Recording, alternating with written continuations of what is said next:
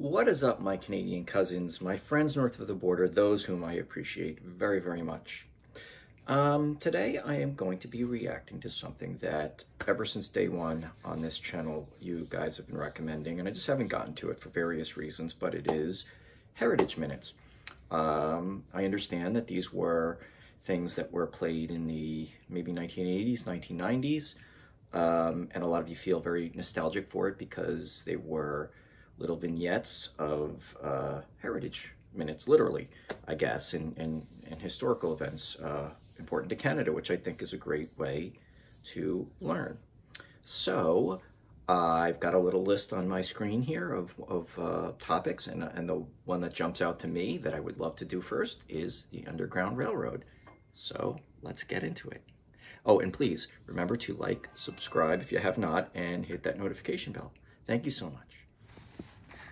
Pa should have been here by now. He's 3 hours late already. Pa ain't gonna make it! One of them slave catchers got so much help, and I just know Liza, you both made it past the border yesterday. We've all done this before. He's our Pa. He'll be here. Come, let's pray. No more praying! Liza!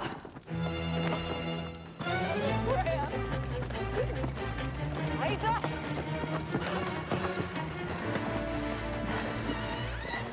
Between 1840 and 1860, more than 30,000 American slaves came secretly to Canada and freedom. They called it the Underground Railroad.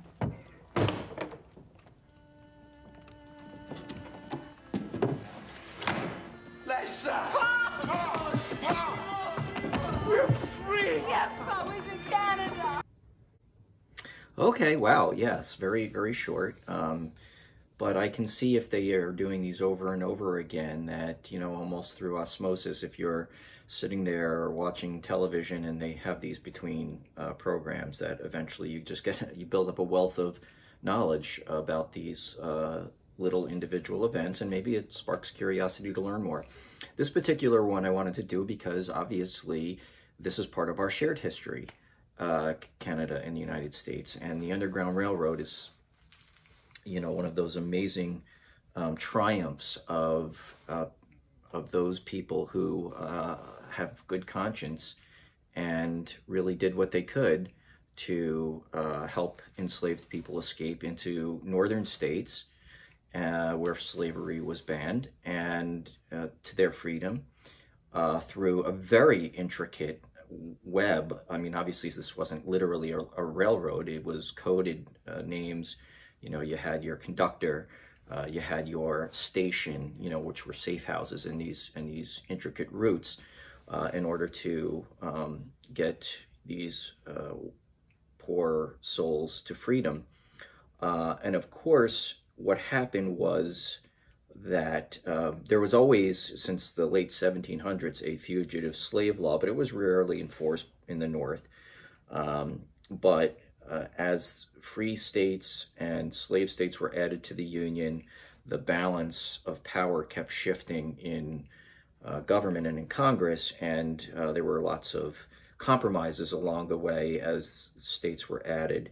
And one of those resulted in the Fugitive Slave Law of 1850, which was absolutely terrible, but made punishments a little bit more harsh for people who were helping fugitive slaves, and allowed private bounty hunters and the like to come into the northern territories and capture or recapture enslaved people who had made it to their freedom and drag them back. And the sad fact is that they kidnapped people who were freed black people in the North who were not escaped slaves. And effectively, you know, kidnapped these poor souls and brought them into slavery. And so Canada's role in it became very much more important at that point, because obviously Canada was beyond the jurisdiction of any law of the United States, and particularly the Fugitive Slave Law, and also was farther. And so, you know, it became, I think I had read somewhere that Canada became known as heaven for escaped slaves. And so, you know, these wonderful people of good conscience, both black and white in the United States, helped get these fugitive slaves up to Canada where they could live a life of freedom, own property. I believe even the men could vote. You know, that was just an absolute wonderful part of this great story that we shared together. Okay, thank you for watching that one. I spoke a lot about it, but this is a topic that's near and dear to my heart. So let's move on to another couple, shall we? Oh my God, look at that. Yeah, thank God she's a half a mile away, huh? She's loaded, boys. You gotta get out of here. It's full of explosives. Children, come on. Oh, no. No, get out of here. Vince! We're back in the school. Please, get these children out of here. That ship is gonna blow. No! Mr. Coleman. Hurry! Hurry! You gotta get these people out of here. That ship is gonna blow. The train. What? People, get out of here. It's gonna blow up. Mission ship on fire. Stop train. Please, God, answer. Coleman, there's no time. The train's coming in towards Pier 6. I've got to warn you. Come on, Vince, come on. There are 700 people aboard it. I've got to stop it. Come on, acknowledge.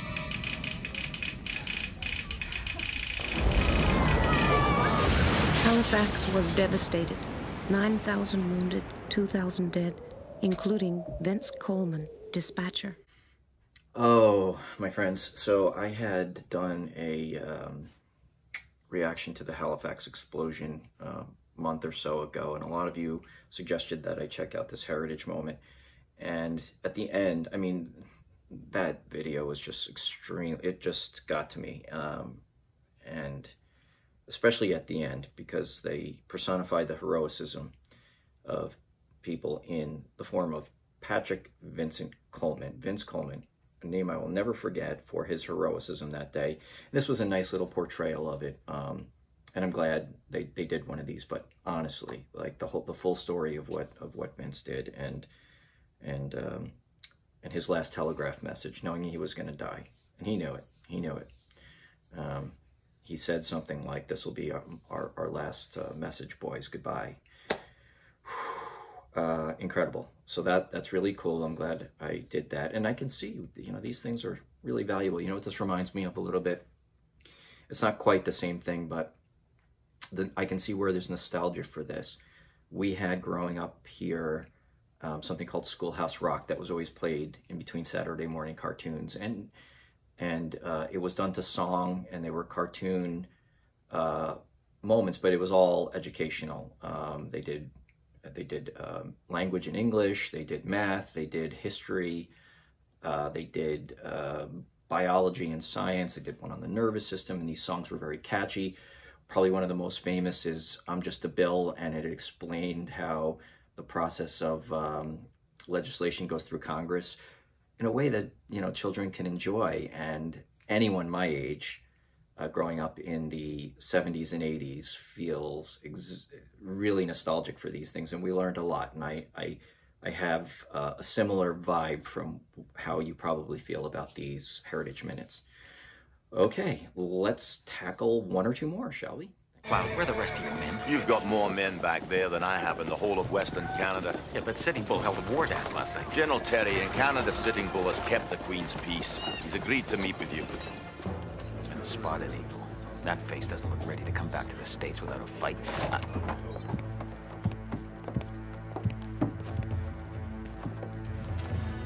President Hayes says you will be received kindly and...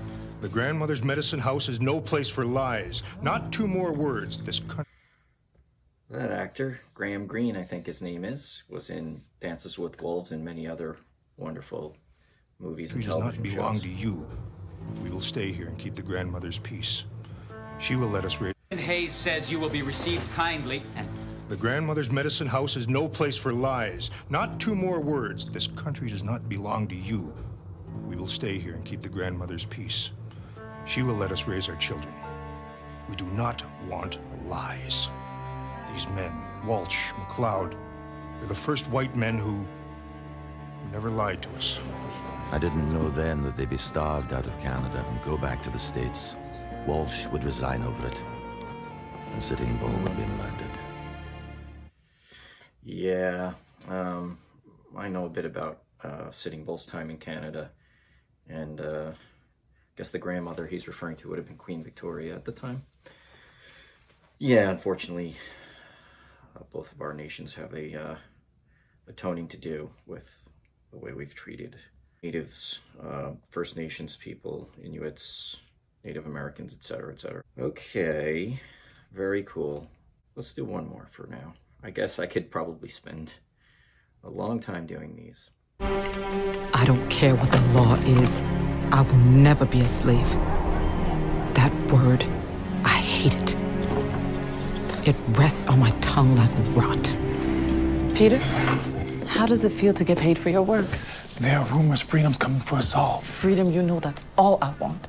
Chloe, careful. Vrooman would rather sell you across the river to America than let you go free. Then I'll run. I've run before.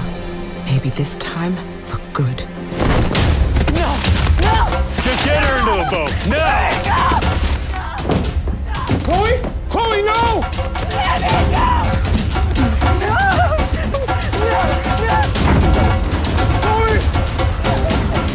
Word of Chloe Cooley's resistance led to Canada's first legislation limiting slavery. After 200 years, slavery was abolished in Canada in 1834. Well, that one was interesting. So I didn't know anything about her. And I did know that there was some slavery in Canada, or in the colonies that are now Canada, but on a very small scale, not nearly like the American South. Probably because economics didn't quite require it. I'm not sure. I'm sure you guys will let me know. But yeah, I didn't know about her. That's very interesting. I would love to know a lot more. This only, you know, whetted my appetite for more information about this topic. And I think what they say, slavery was abolished in Canada in 1834. Isn't that when it was abolished throughout the entire British Empire, I believe? And so, you know, we struggled with it for another 30 years and had to have a civil war before it ended. Yeah, no, that's a really interesting topic. I want to dive in more. So listen, these were cool. If you want me to do more on these, I'm certainly happy to. I will probably watch more on my own if not, but let me know in the comments, and I would be glad to revisit these because there seems like a whole ton of them. All right, my friends, thank you so much, and I will see you soon. Take care.